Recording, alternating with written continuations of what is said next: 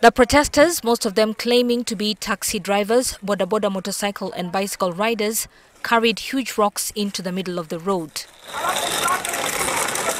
They want government to act on the high food and fuel prices, which have made life unbearable.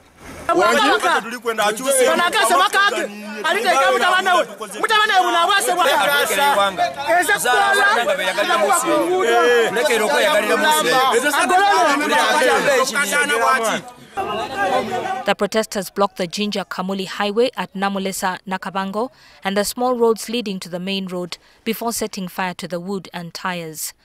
The police and soldiers used tear gas and bullets to disperse the protesters, who kept returning. Go home, I will kill you. I will kill you, by the way. Go home.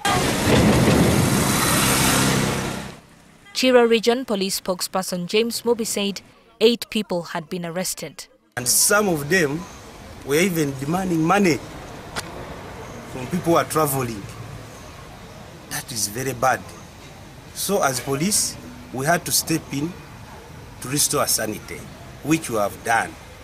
However, we are not stopping at that, because intelligence indicates that there's a section of people who are fueling all this. The issue of fuel, it's global. It's a global issue. It's not limited to us of Jinja.